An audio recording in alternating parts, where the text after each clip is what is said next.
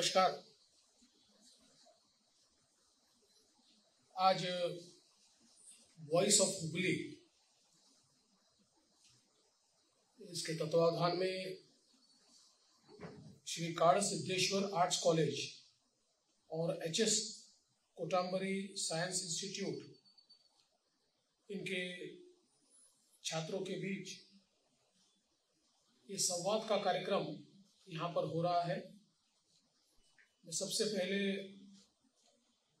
आप सभी का बहुत बहुत आभार व्यक्त करता हूँ और विशेष रूप से जो मेरे विद्यार्थी बहन और भाई यहाँ पर उपस्थित है उनका भी आभार व्यक्त करता हूँ कि मुझे युवाओं से the youth of Hubli, the youth of Karnataka, the youth of India, इनसे इंटरेक्शन करने का एक मौका आज इस कार्यक्रम के माध्यम से मिल रहा है। मैंने पूछा कि मैं कौन सी भाषा में इंटरेक्ट करूं, तो मुझे बताया गया कि कुछ हिंदी कुछ इंग्लिश, ऐसा मिक्स भाषा में इंटरेक्शन हो। तो मुझे ऐसा लगता है कि हम एक बहुत ही महत्वपूर्ण समय पर आज सभी लोग एकत्रित हैं। In the history of world, this is a time where we can say that future lies with India. It is a time where the entire world is looking towards India. It is a time when India is going to play a very major role in the world polity and in the development of the world. All of us know that India is going through a demographic advantage. In year 2020, India became world's most youthful country. The average age of India in 2020 became 25 years. That means that a country where working population is about 69%, and this is a demographic advantage where people who are dependent are less in number and people who can work, who can earn for them is in a greater number. This is called demographic advantage. And if we look at the world history, this demographic advantage was initially with Europe. And while this demographic advantage was with Europe, the entire Europe became a developed group of nations. Then it went to America. America became a developed nation. Then it went to Japan. Japan became a developed nation. Then it went to Korea. Korea became a developed nation. And 30 years back, the same demographic advantage went to China. And China became a developed nation. And now, from 2020, this demographic advantage has come to India.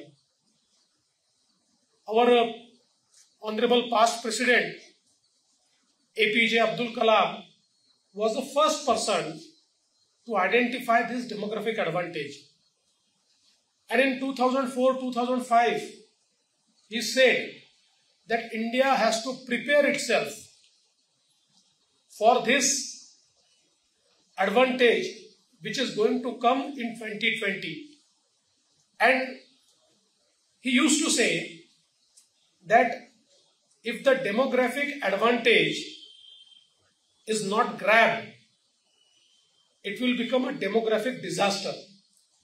Because in any country where you have a huge youthful population, a population which is aspiring, and if that population is not transformed into human resource, then there will be a population with no work to do, there will be a population with no skills, there will be a population which will be youth but directionless.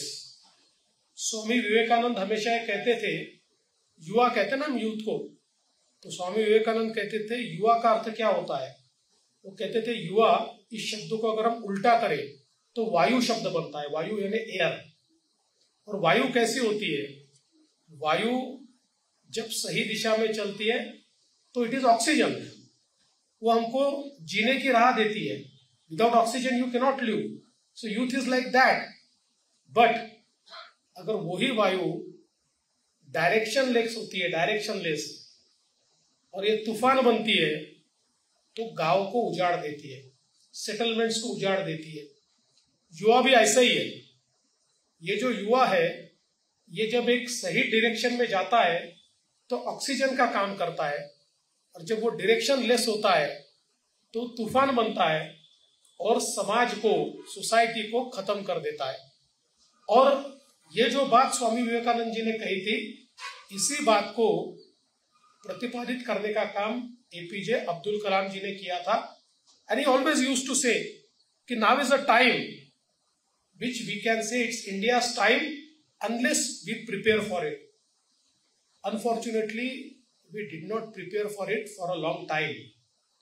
करीब 10 साल हमने उसके लिए कुछ नहीं किया.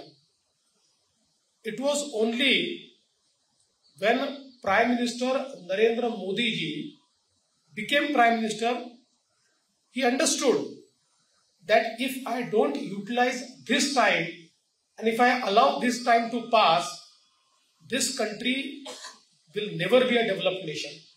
This country will never come out of poverty. This country will never be able to employ its human resource.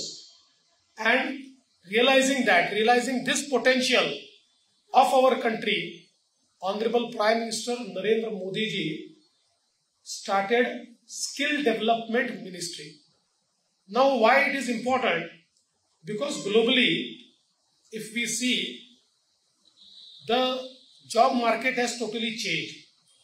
Today, you may be a degree holder, but you may not get a job unless you have skills. There are many commerce graduates.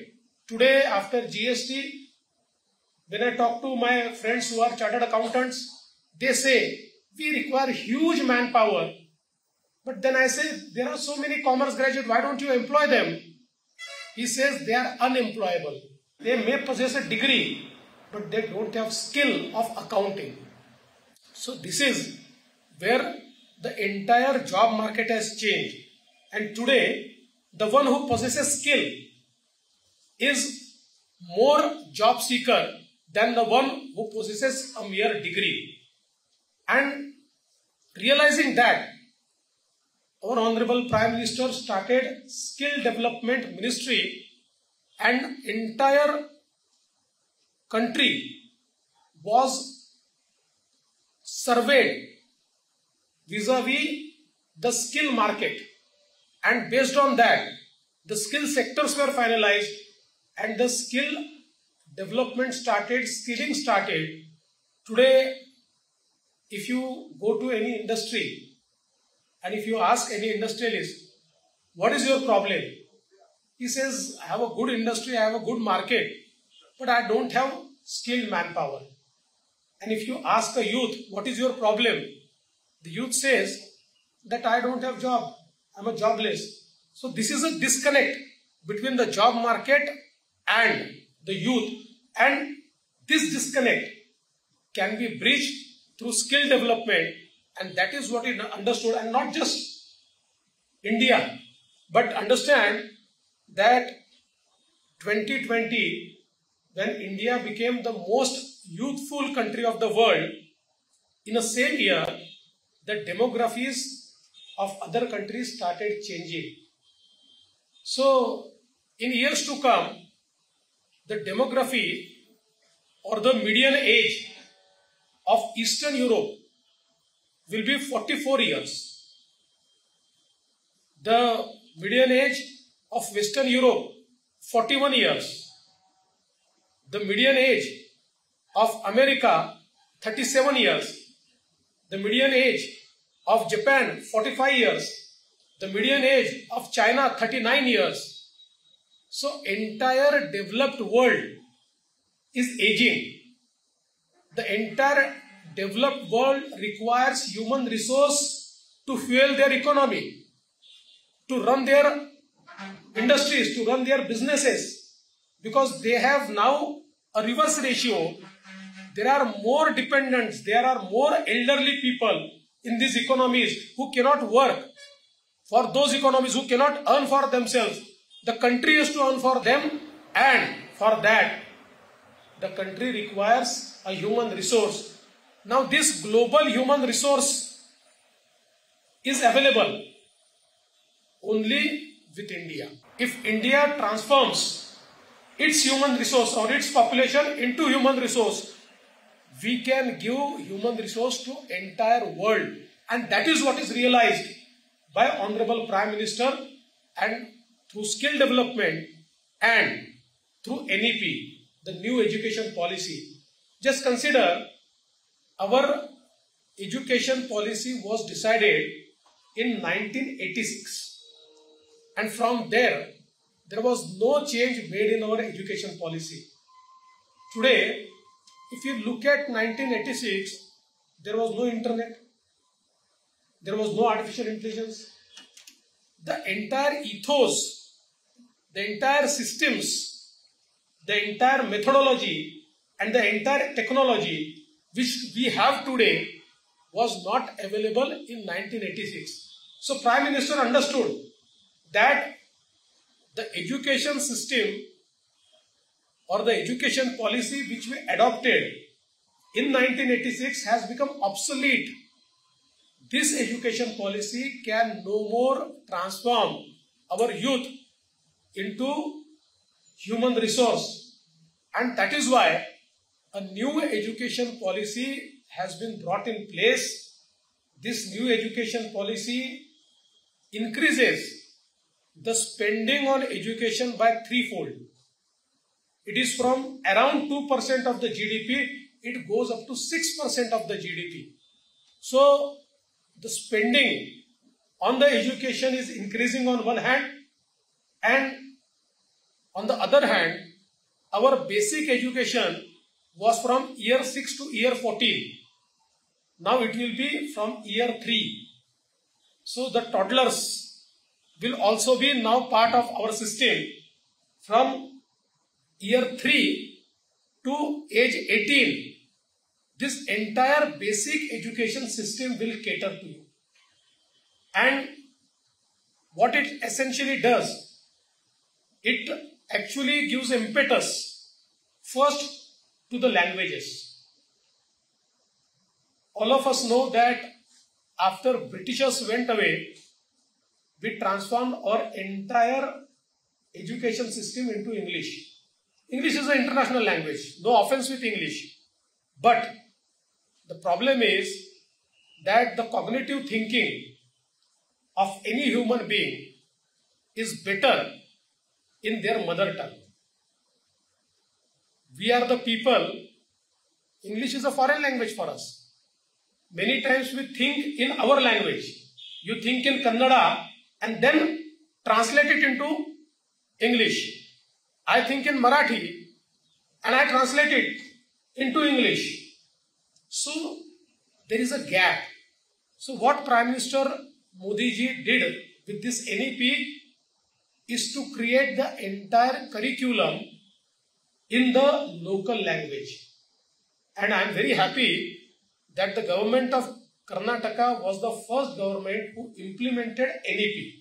NEP was first implemented in Karnataka, and for the first time, the engineering as well as medical education was started. It is now given in the Kannada language. See, Japan is best in electronics. Their entire education system is in Japanese language. Germany is best in engineers. Their entire education system in Deutsch, that is German language. Koreans are now emerging in all electronics. Their entire education system is in Korean language. China, for that matter, has emerged as factory of world. Their entire education system is in Chinese language. If all these countries could progress imparting education in their own language, then why can't India do that? In fact, it is more scientific for a nation to allow its students to study in their mother tongue, because it is the mother tongue which actually allows us to understand the basics. Many times when we study in English, I have seen many students, they are the best, they earn a lot of marks, but they don't know the basics. It is only, they by heart, they learn all those chapters and they write those chapters or they write those things in the answer sheet and get good marks. So they may be informed, but they are not knowledgeable. We have to create a human resource which is not just informed, it has to be knowledgeable. And that is why this new education system is now allowing us also to study in our languages. Secondly, our entire system was watertight. There was art stream, there was commerce stream, there was science stream. After science stream, there was vocational, where engineering after science and medical. So, if we look at our education system, it was in such a watertight compartment, and today, if you look at the exposure to the students have exposure of everything. So tomorrow, if I want to study physics, but at the same time, I am good in fine arts, I'll either have to choose physics or I'll have to choose fine arts. I cannot do both the things simultaneously, but you can do it now. Now in the new education policy, if I am a good painter and at the same time, I want to do biology, I want to do physics, I want to do chemistry, I want to become a doctor, I can do both the things at the same time. So the flexibility, these watertight compartments between the streams of education have been broken now. And a person with his ability and with his interest can actually choose the number of subjects or type of subjects they want to choose. And I think that is opening doors to one's interest. Many times we find people who are pursuing a degree for the sake of degree. Actually, they have different interests. They don't have interest in that stream. So now, whatever dreams you have, those dreams can be fulfilled through this new education policy. And this new education policy also gives you credit. So there are times, because now in the new education policies, the degree course will be 4 years course, but somebody does 1 year and has to opt out. There are times because of family constraints, because of certain other reasons, people have to go out. Then also they will get a certificate and they will get a credit. So whenever in future they want to come back and do something, based on that certificate, they will be able to do it. If they do it for second year, they will get a diploma. So 2 years of study will give you diploma. It will not be a case that I could study for 2 years and then I could not study and I have nothing to do. It will not be a case. And also, this entire process is now skill-based. It has made skill-based. So now you are not studying mere static things, but applied things. The things which are really useful in your life to give you jobs. So this entire new education policy will change the way we used to create our human resource. And this human resource will not only benefit India, but it will benefit the entire world. and look how the India has transformed. In last 9 years, we were 11th in our size of economy. 11th in the size of economy. Today, in 9 years, we are 5th in the world. And by 2030, we will be 3rd in the world. By 2030, only US and China will be ahead of us. And our Prime Minister aspires that by 2047, we will be the biggest economy in the world. That is the way we are going forward. And when the economy expands, what happens? It creates jobs. It creates opportunities. Today, when Prime Minister started startup, people used to say, what is this startup? But it has given wings to the dreams of our youth. Today, we can see Bengaluru, so many startups are there. Students who were youth, who were seeking jobs, are now job givers. And after China, now the biggest startup ecosystem is in India. And Indian youth are doing such wonderful things in the tech startups. And these startups are not only reducing costs, but it is also easing the lives of the people of our country. So I think all these policies of our Honorable Prime Minister. And thirdly, just look at the geopolitics. After COVID, the entire world economy is in recession. America is in recession, Britain is in recession, Europe is in recession, China is in recession. The only country which has not faced the recession is India. India, our growth rate is highest among the world because in past 9 years, our Prime Minister invested in people. He invested in infrastructure. He invested in rural development. He invested in building houses for the poor. He invested in creating toilets for the poor. He invested in giving facilities to the poor.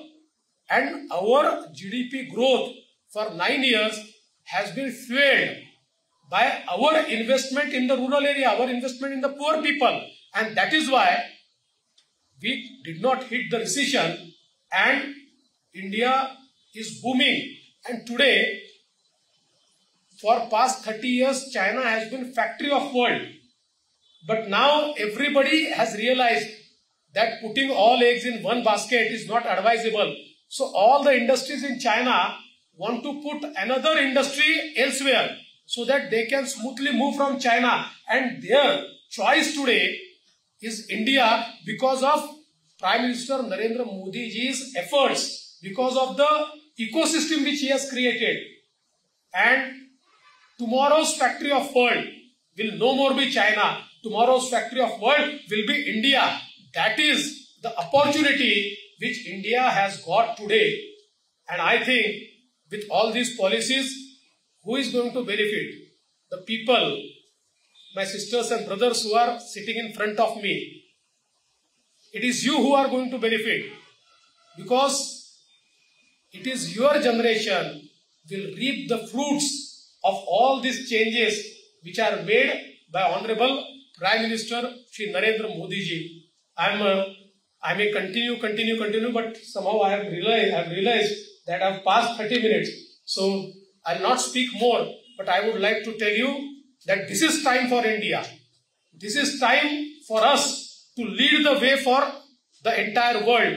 And you are part of it. You can do it. Have confidence in yourself and go forward. And I am sure that your generation will see a day where India will be a developed nation. Thank you. Jai Hind, Jai Bharat.